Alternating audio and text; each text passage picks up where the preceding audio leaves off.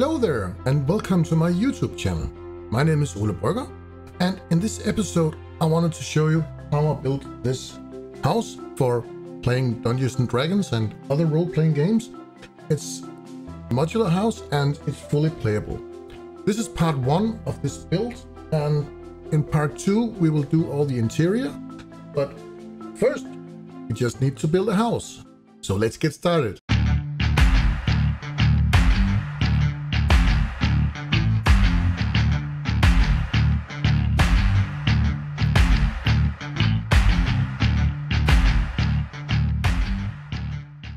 Well, this video started out great.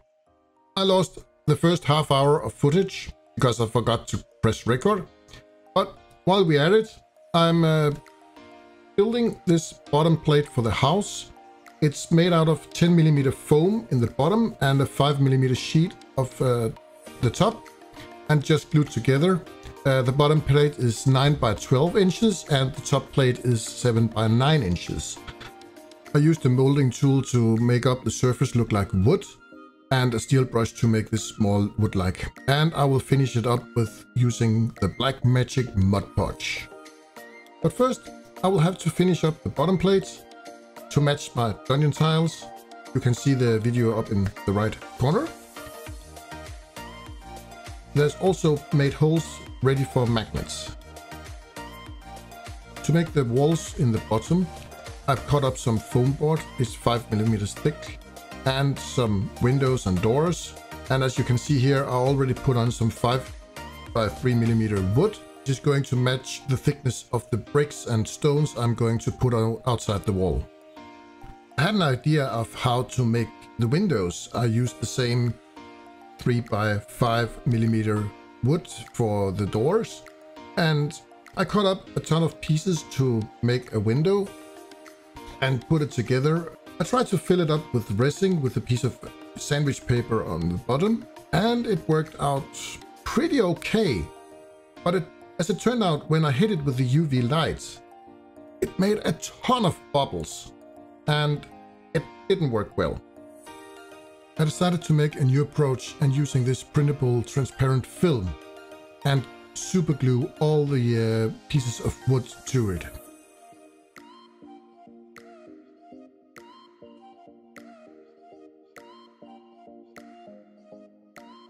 And then I put in some UV resin and trimmed off all the edges of the film.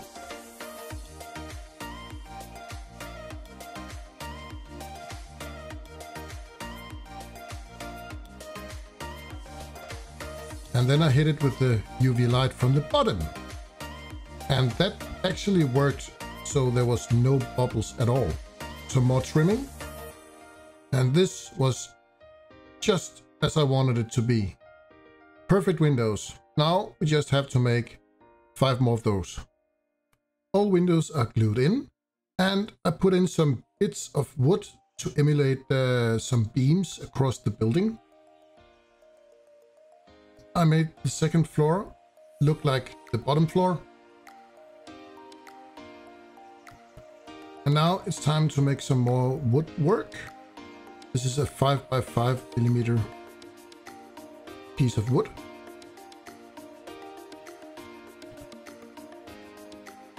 And we are going to build the second floor on top of these beams. I made the walls for the second floor 3 inches high and covered them in the 3 by 5mm wood pieces I had to make the half timber.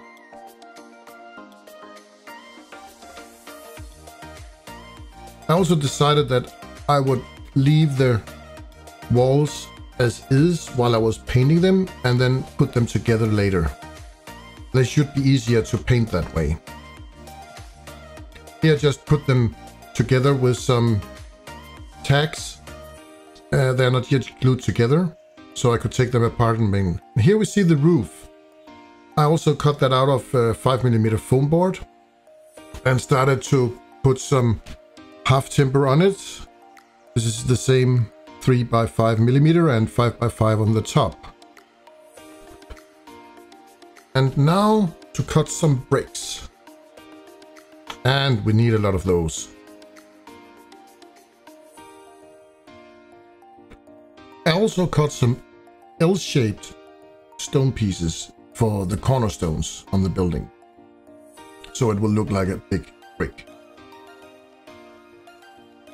I put all the brick pieces in this cup with some chopped up granite pieces, and then shake it a lot.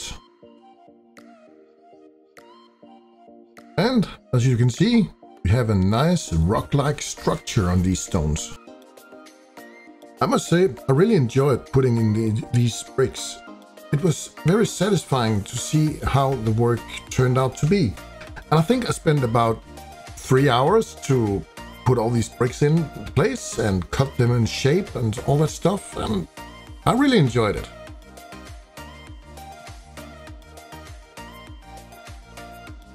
I started to make the roof shingles out of some 3mm XPS foam by roughing it up with my steel brush so it got some kind of texture, like wood grain or whatever it is. And I made this template out of 3mm MDF on my bandsaw. Even though I had this template, it took forever to cut these roof shingles. But I actually had some fun doing it. So it wasn't the worst thing to do.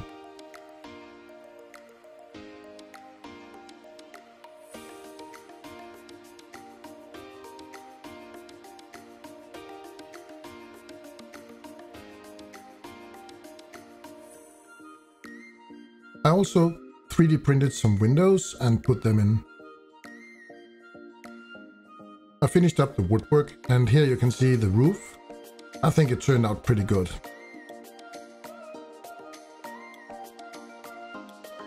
I started to paint the walls for the second floor, and I used this dry ground diorama from AK. It has a very good structure to look like stucco. I think it turned out pretty good. I'm looking forward to see it when it dries. Here you can see, very nice structure. A bit of highlight and maybe another cover of it. And some dry brush. I think it's gonna be so cool. I also painted the half timber with some raw sienna. Just as a base coat. I will put some wash on it later. Now it's time to mud podge things up. Thank you for Black Magic for sharing the recipe of this. It's going to give the foam a very good structure and very sturdy surface, and it's very easy to paint on. I really love this stuff. I also hit all the things that should look like wood with a light tan from my airbrush. I also used the same tan color with my dry brush on the stonework for the first floor.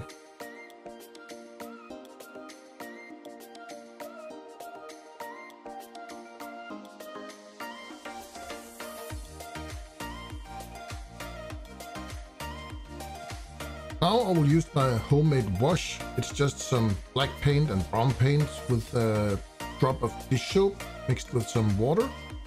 And I just covered everything in it.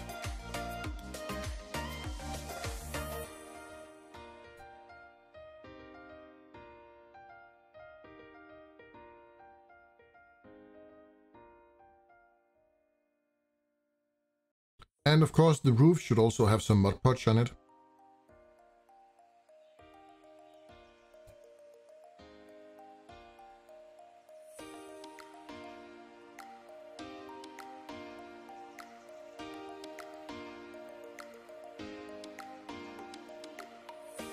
So far so good.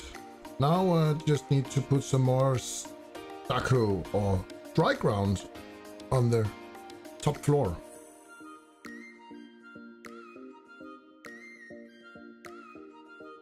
And some raw sienna for the wood. Oops, I did it again. Yeah, I forgot to press record. I used some Bordeaux color for the roof, and then I dry brushed it with some of my tan color. And I actually also gave it a wash. I also painted all the wood pieces on the first floor with the raw sienna.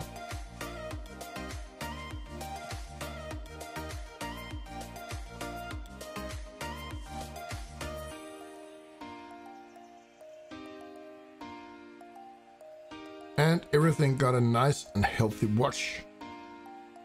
I think it's so satisfying putting a wash on the stuff you just painted and see how it turns out. It's like your paint job is getting some kind of life or something.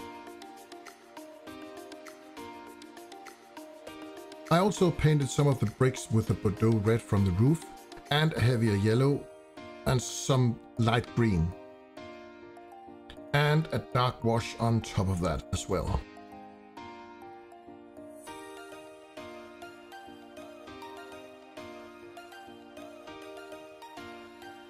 Wow, will you look at that? I'm looking so much forward to this dress up. I started to put in some of the 3D printed windows. I will leave a link in the description below to the STL file.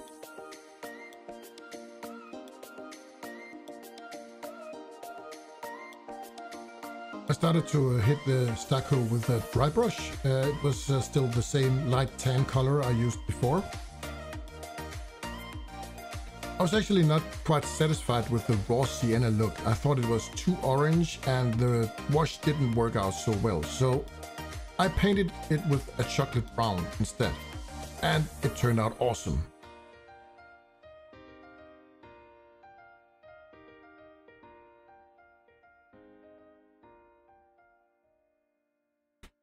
I also wanted a moss effect. So I put this PVA glue in a cup and mixed it up with a tuft and some paint.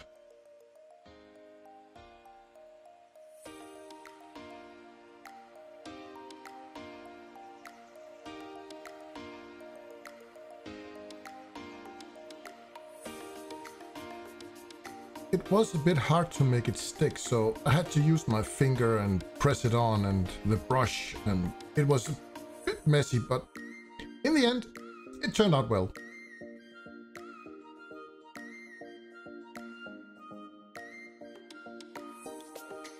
And in part 2, we're going to make some doors. So far, so good. This is how it turned out. You can see I can take up the top floor, and we have a playable surface here. And the second floor, I don't want to do anything about the interior on the inner walls, but we're going to make some walls here to make it more playable. And in the bottom, we also have a playable area.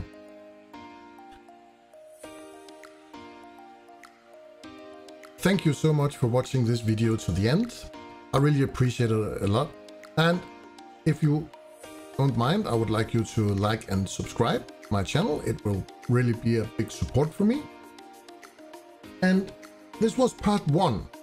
In next episode, we're going to look at how I'm going to build the interior. It's actually not built yet, but let's see how it goes. And I hopefully see you next time. So see you around. Bye for now.